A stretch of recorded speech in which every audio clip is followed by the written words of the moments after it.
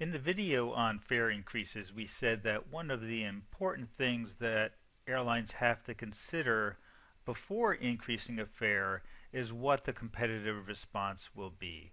So while we looked at demand curves and said that airlines will choose to increase fares that they believe are in the inelastic portion of the demand curve, in addition to that, they also have to consider whether the other airlines in that market will go along with the increase. Because if the first airline, if airline one increases a fare, and there's one other airline in the market, airline two, and airline two doesn't go along with that increase, then airline one is likely to end up losing money unless they pull that increase back. So, in other words, they'd be better off if they didn't increase that fare in the first place if they knew that airline two wasn't going to go along with it in the end. So, when we had these different scenarios here, we said that both airlines started out with a $100 fare, and they were each making $5,000 in revenue. When airline one increased the fare to $110, airline two, if airline two went along with that, they would both be better off, making $5,280, and that would have been the optimal point. We said that if airline one went along, excuse me, if airline one increased the fare to 110, airline two didn't go along with the increase, then at least the way we constructed this example, all of the demand would go from airline one to airline two. Airline two would get all of the revenue. Airline one would be left with nothing. If airline two was the initiator, airline two would raise the fare to 110. If airline one didn't go along with that increase, then airline two would be uncompetitive, and all the demand and all the revenue would go to airline one. So if airline one does not believe that this is going to be the outcome to the fare increase, and that they're going to end up right where they started, then they'd be better off not increasing the fare to begin with, and losing money while this all played out. And we said that a good way of thinking about the interactions between airlines during this process is through game theory. And that's what we're going to talk about in a very broad sense now. I'd like to be able to write down a game theoretic model that explains this behavior, but unfortunately, to my knowledge, one doesn't exist. I don't know of anyone who has tried to model the airline pricing interactions with game theory. I think it would be a very interesting research project for someone to take on, but at least to my knowledge, it doesn't exist. But that's okay. We can still talk about the concepts.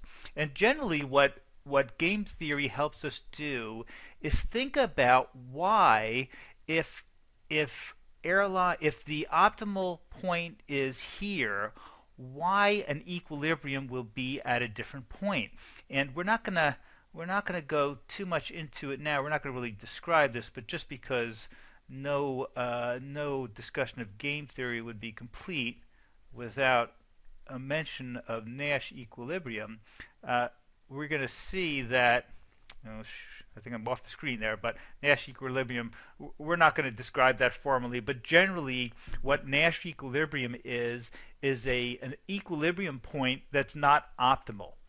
And game theory helps us understand how airlines reach those equilibrium points when there is a better solution out there. So we're just going to talk through some of it. We're not going to try to use the math, and that's actually the last we're going to talk about Nash equilibrium. Let's just take a look at this set of strategies. So if we were talking in game theory terms, each one of these prices would be a strategy for each of the airlines.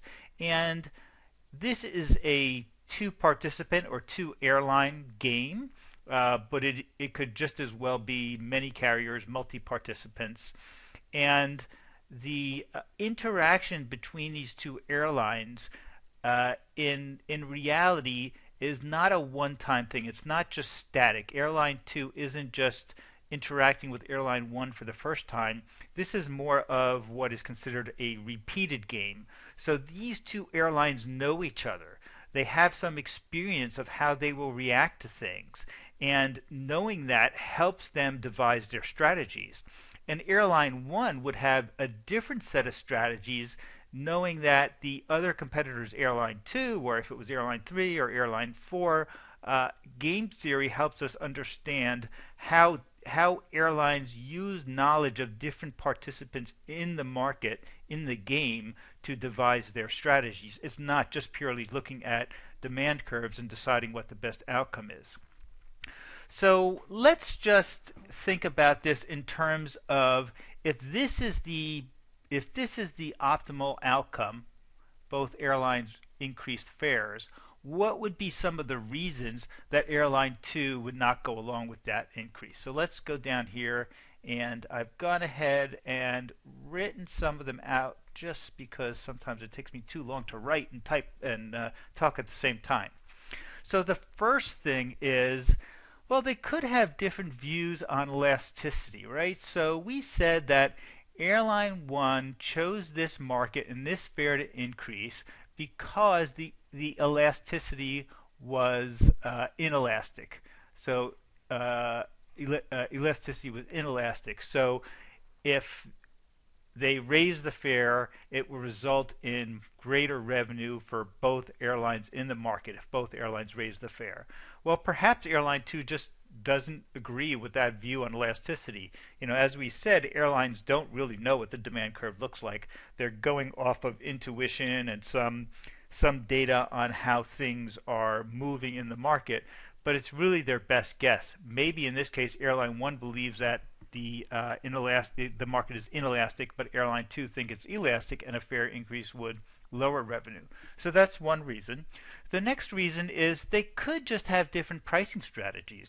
Maybe Airline 2 is a low fare carrier. Maybe part of their brand is to have low fares in the market.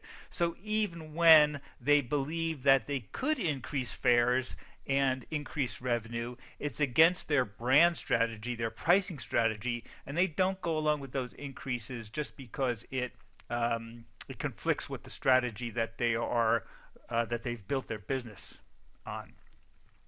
The third is perhaps Airline 2 doesn't like to follow. So this is part of knowing airline personalities and their typical behavior. Some airlines don't like to follow fare increases. They like to initiate fare increases.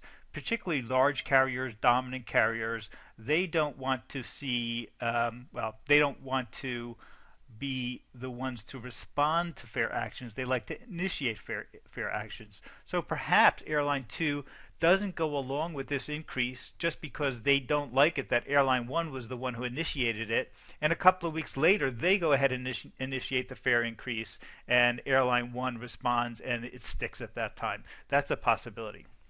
The fourth one is that the increase is not broad enough. And this is sort of a practical consideration. We constructed this example as if there were just one fare that was being considered and one fare being increased. In reality, that's unlikely to happen. Increases that are, or if an airline attempts to just increase one fare in one market, it has fairly little chance of success. Most increases, there are exceptions to it, but most increases will be either at a regional level or a country level or at some aggregate level where there's a collection of markets that are all increased at the same time and generally by the same amount. And the reason for that is because it makes it easy for airlines to respond. And also makes it easy for airlines to actually know that there's some action in the marketplace. And that's reason number 5 here. So in practicality, if Airline 1 increased one fare in one market, Airline 2 may never even see it. So, and remember, airlines can't communicate with each other on pricing actions. All an airline can do is initiate a pricing action and wait for a competitor to respond. So let's say Airline 1 initiates a fare increase and waits for 6 hours and no response, 12 hours no response, 24 hours and no response. Well, two things could be happening. One could be that Airline 2 has decided not to go along with that increase. Or two, airline two may have never seen the increase to begin with, and their non-response is not an action that they're deciding not to take an increase, but just a passive response, which means they never saw it, so they're not making any decision. So bundling fare increases together in something that is easy for competitors to see is part of the strategy of increases. There are many pricing changes happening throughout the day, thousands, and if it's not easy for competitors to see those fare increases, then it's entirely possible that they don't get there's no response because they didn't see them in the first place. I remember seeing a few years ago an airline was initiating a surcharge. I believe it was a fuel surcharge. And it was a fairly large surcharge. I don't know, maybe it was, I don't know, I'll just guess, let's say it was $50. And they took out a press release and announced that they were basically increasing fares through this surcharge. And the first reaction that some of the folks that I was with saw this and said, well, that's not a very common thing to see, that airlines would go and tell people that they're increasing fares. But you have to wonder, maybe they were putting that out there because they wanted their competitors to know that an increase was going on, and the success of that increase depended on the competitors knowing that it was happening and giving them an opportunity to respond.